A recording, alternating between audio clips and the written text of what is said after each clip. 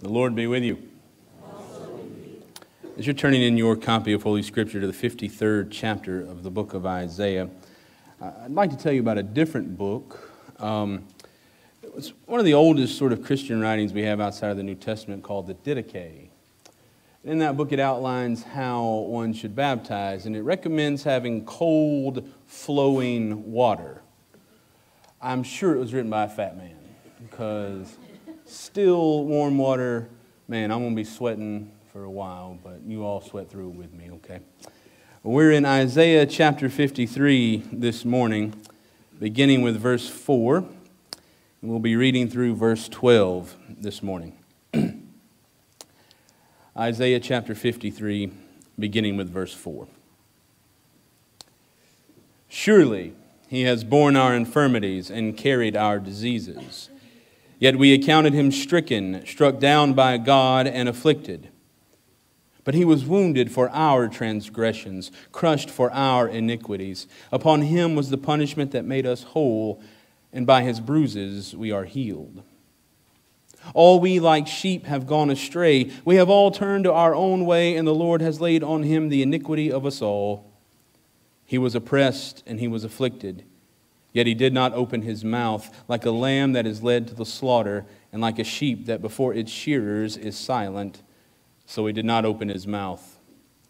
By a perversion of justice he was taken away. Who could have imagined his future? For he was cut off from the land of the living, stricken for the transgression of my people. They made his grave with the wicked and his tomb with the rich, although he had done no violence and there was no deceit in his mouth. Yet it was the will of the Lord to crush him with pain. When you make his life an offering for sin, he shall see his offspring and shall prolong his days.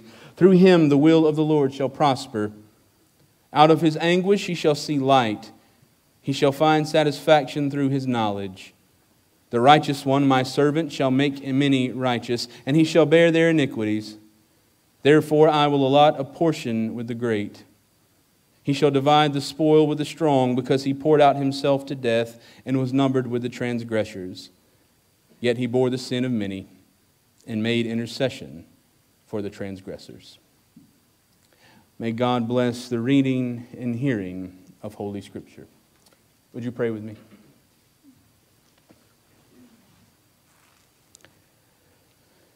And now, O God, may we hear what you would have us to hear, or that we may do what you call us to do, so that we may be the people you call us to be. In Christ's name we pray. Amen. I remember when I was talking to Jeffrey. Jeffrey was 6 foot something. He played DB at Samford for a while before he broke his ankles. Literally broke his ankles. Jeffrey and I were sitting on the back porch of a little bunkhouse on Quintanilla Farms there in Americus, Georgia, and we were talking about God. A good subject to talk about with friends. And Jeffrey was telling me how in the last few months he was beginning to transition in his faith away from the African-American Baptist upbringing he had to a more Pentecostal style of worship. I asked Jeffrey about it. I said, the few folks in my family who go to church tend to go to the Assembly of God, so there's a lot of hugging and squealing and that sort of thing. What's it like at your church? Jeffrey began, as solemn as anything, to tell me about how one day he had just felt something, and how the pastor had a group of new church members, interested members, come to a room where folks were gathered around to pray for these folks. And I remember he paused. He said, Chris, as real as anything, that pastor came and he put his hand on my stomach, and I felt something. He said, I wouldn't have believed it if it wasn't me. I felt it. He said, and all of a sudden it was like this fountain of fire raising up through my chest and out of my mouth. And he said, I began to speak in tongues. Now, I'm still a Baptist, so I still have some questions, I suppose, about such things. But I know Jeffrey. I know this was not some psychosomatic slip. That for him, God had revealed God's self to Jeffrey in this way. And I suppose you all know somebody who's had some miraculous thing, maybe even yourself, where God has shown up. God has spoken in some miraculous sign or wonder. I suppose God shows up that way. Any of you Allman Brothers Band fans? Anybody? It's okay. We're a different kind of Baptist. It's okay to admit that. Okay. Well, I know, actually, the biggest Allman Brothers Band fan. His name is Jim Barnett. He was a university minister at Sanford. I worked in his office. On his wallet is a permanent backstage pass that he's kept for a while. And working with him, I had the privilege to meet Oteil Burbridge. He was the bassist for the Allman Brothers for a while. We had lunch, I think, together, Jim, Oteil, and I. And he was telling me, Jim, about his conversion experience, how God had been working on him. And then one day in the shower, as clear as anything, he heard someone say his name. As clear as anything. Now, Oteil is not a name you just think you hear. I think I hear people say Chris all the time. Most of the time they are, but it ain't me. But he said, as clear as anything, I knew it was God. I suppose God speaks that way sometimes.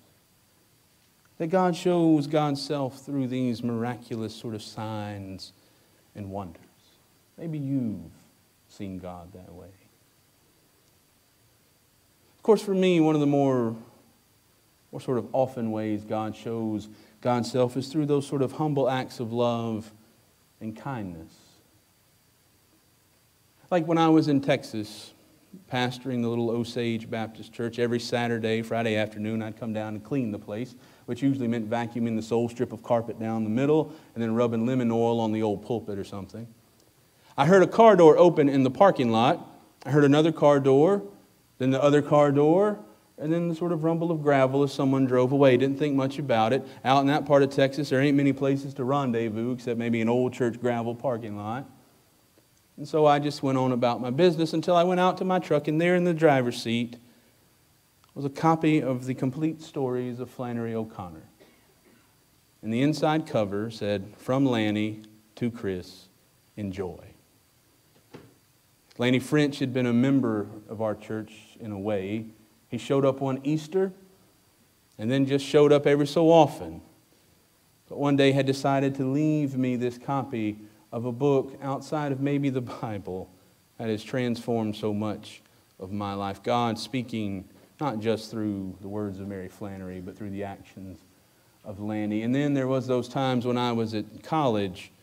Every day before lunch, we'd go down to the mailboxes, open them up, find out whatever little senseless dribble somebody had sent you. You know, you could apply for a credit card as a college student, a massive, massive credit limit of $250, those sorts of things.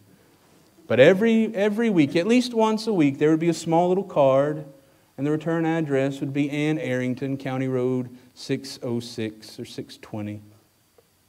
Ann was the organist at my home church, as far as I know, still is.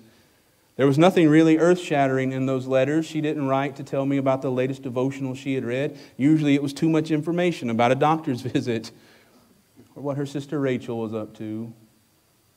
But once a week, just a little note from Ann. I don't know if I'd have got through if it wasn't for those little notes. Sometimes God shows God's self through humble little acts of love and kindness, but there are those times when God shows God's self through the unexpected. My friend Lee likes to tell the story of when she was in seminary. If you go into her office now, it's decorated with frogs, which seems kind of strange for Lee, if I'm honest with you. But there are frogs everywhere, painted frogs, stuffed frogs, pictures of frogs everywhere. I asked her one time, I said, "Lee, what's the deal with the frogs?"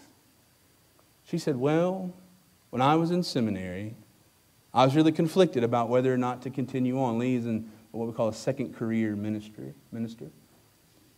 She was praying, and one night she opened the door, ready to go outside to wrestle with God over whether or not she would continue on. And there in the doorway, what was it? A frog.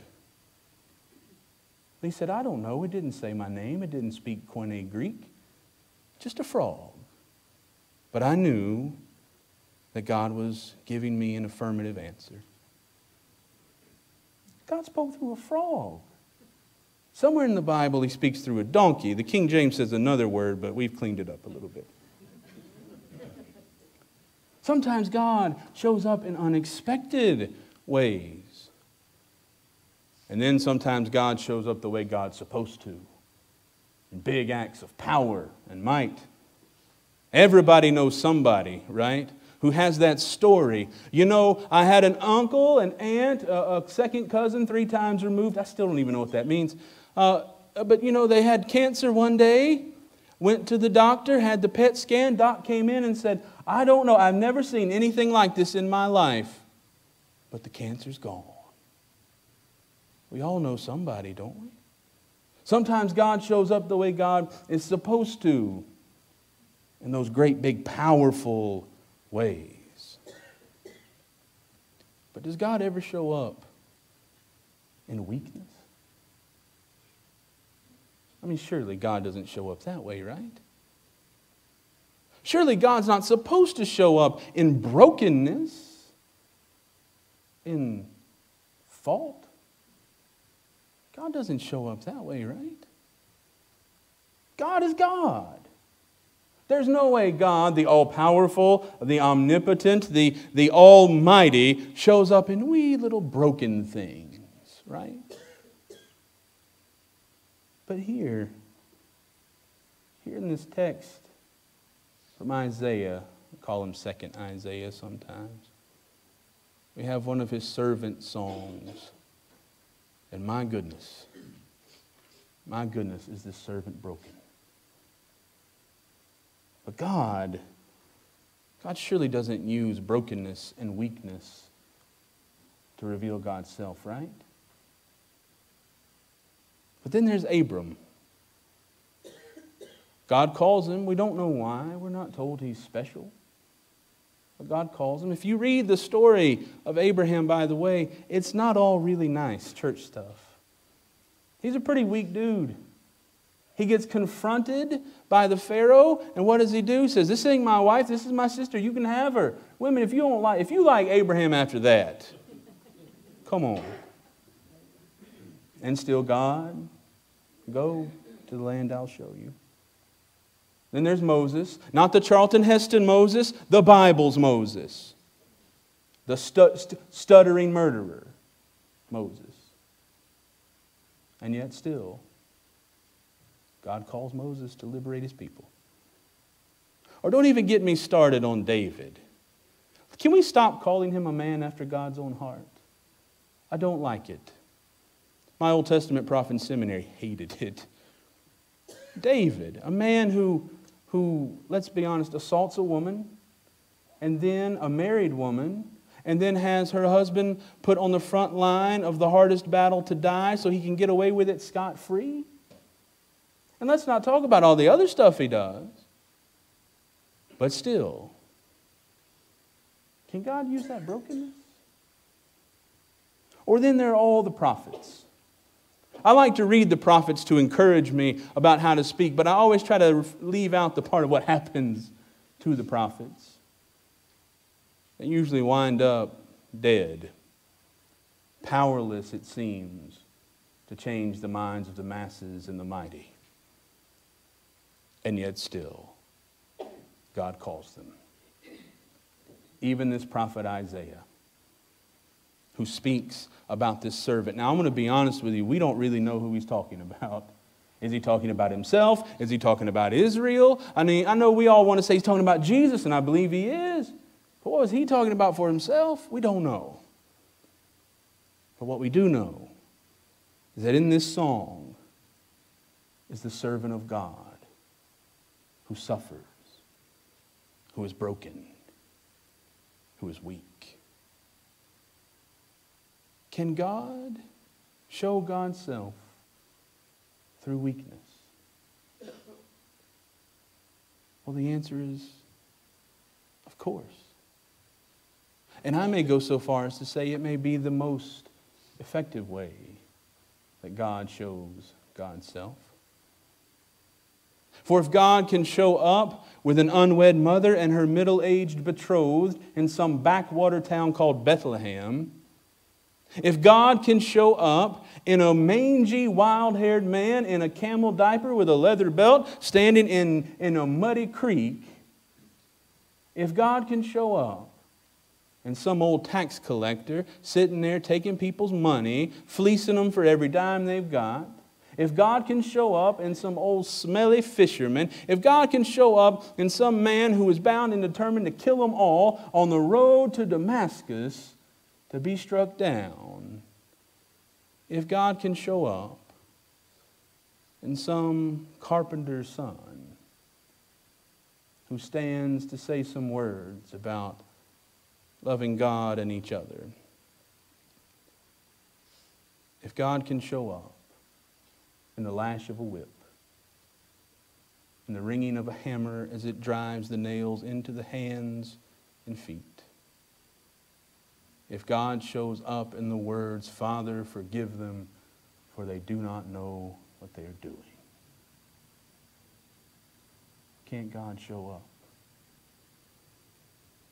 If God shows God's self in weakness, who's to say God can't show up for you?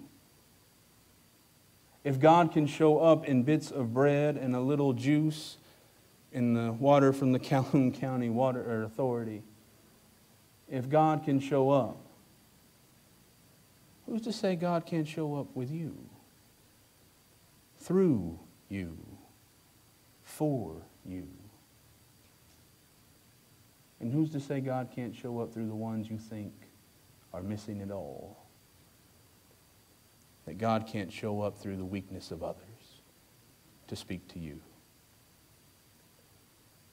Who's to say God's not here now, speaking to you through your own weakness, through your own brokenness? It's the way we see and hear the witness of God.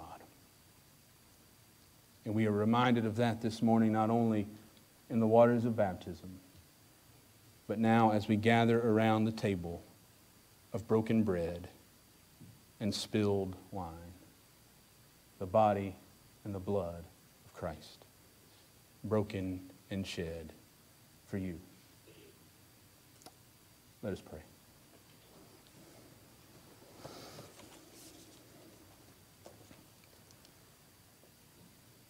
Eternal God,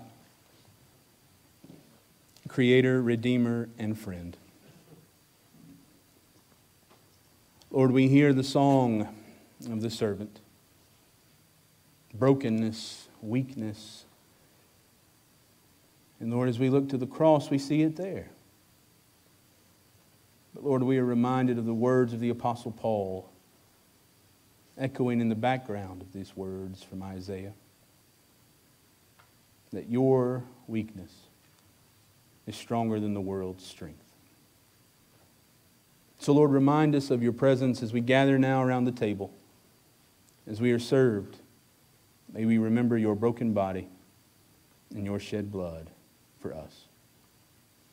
We pray in Christ's name. Amen.